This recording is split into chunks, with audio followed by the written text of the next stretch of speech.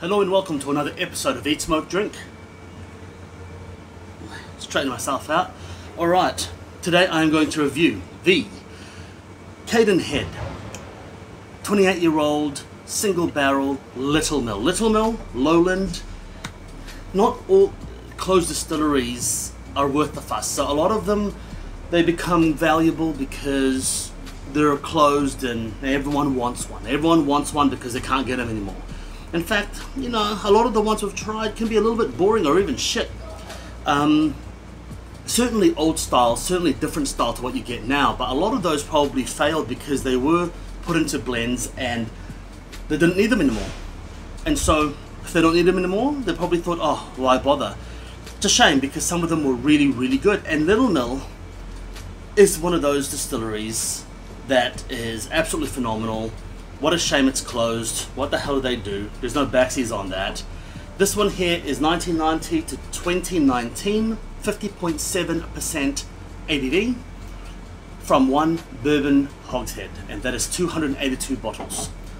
Let's get pouring, let's get sniffing, let's get sipping.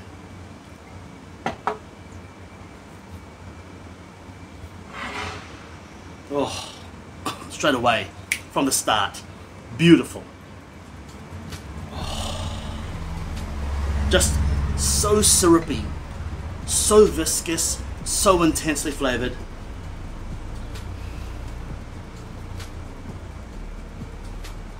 I'm getting a overripe peach, overripe apricot, oh no, overripe peach, overripe nectarine, I think. Oh. I'm getting a peppermint, menthol on the nose, and very distinctly a sugar syrup. I'd say a brown sugar syrup perhaps. Oh wow, brown sugar syrup. I'm getting some strong hints of vanilla in there.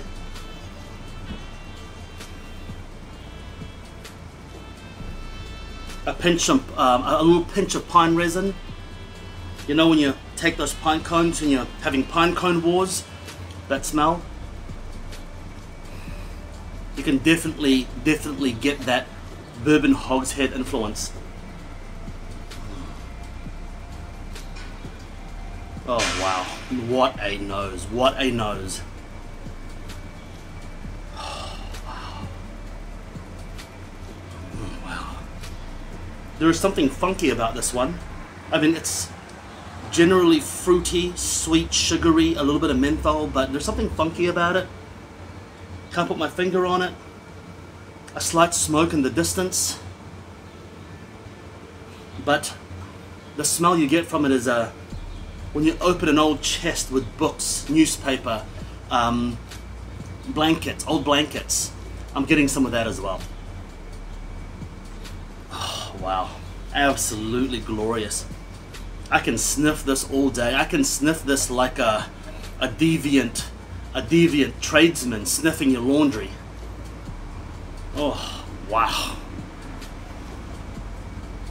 No offense to the tradesman. But for some reason, you know, like when they have hidden camera shows, for some reason tradesmen do it all the time. I don't know why.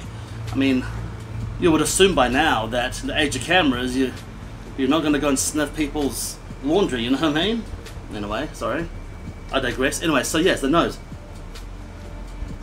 It smells a little bit like nail polish, just like that real sharpness, but in the best possible way. It's really strange. Just like when you've already been addicted to the nail polish, and then you smell it. So it's not unpleasant. It's a relief. It's a little bit of a yeah. You know what I'm saying? Oh wow. There's like a weird powdery smell to it as well. Like a green vegetation. Not the pine resin, but a green vegetation to it. Slightly vegetal character. Oh wow, let's get sipping.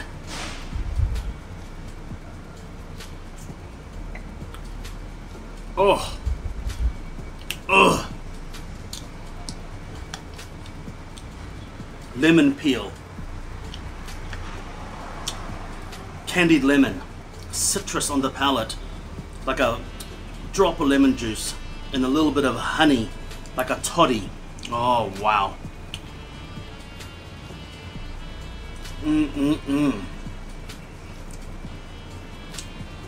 There's a herbal note to it as well. There is a herbal note to it as well, but I can't escape the fusty opening chest smell. It smells like old books, like old leather-bound books. Not quite leather-bound, but old books. Slight smoke on the palate, the back of the nose. The finish is just overwhelming my mouth. It is fantastic. The texture, the mouthfeel is just so full. It is absolutely glorious. Like, I'm still tasting it now. The finish just doesn't want to subside. 50.7. The ABV is not even that high, but at 28 years old, you can tell this is a well-aged son of a bitch.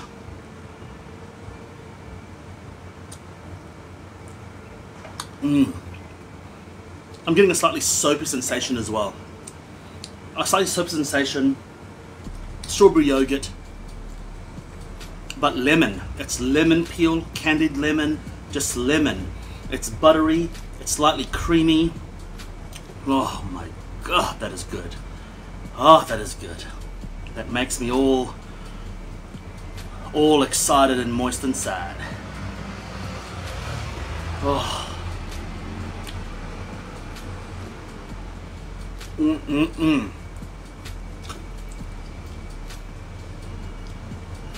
After a few more sips, you really get this. I can't put my finger on it. Like almost like a grapefruit pith, like a slight bitterness to it. Not in a bad way, of course. I mean, this is fantastic. Look, to conclude,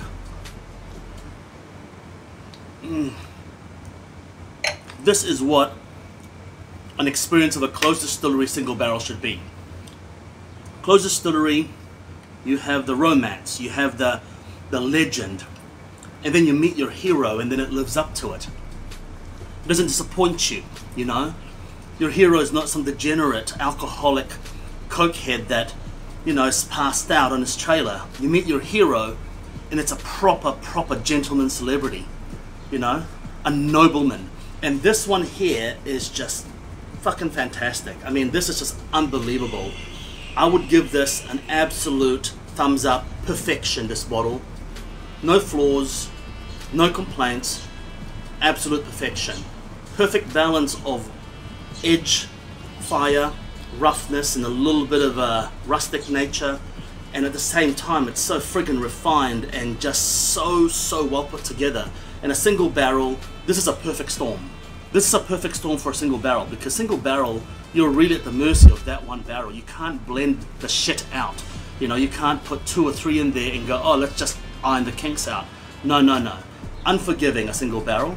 And this one here is just absolute perfection. If you can find this, absolutely jump on it. Absolutely jump on it. Cigar pairings, it's actually ballsy enough to match cigars. I would say something, a triple Maduro or a Maduro. Nothing too spicy.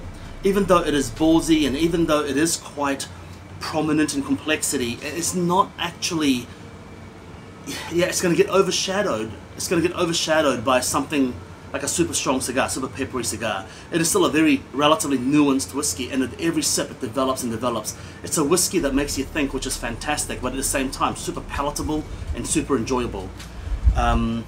Look, until next time, let me know your thoughts. Have you had Cadenhead Littlemill before? Let me know what you've had. Have you had this before? Let me know what you think. Until next time, make sure you eat, smoke, drink, and cheers.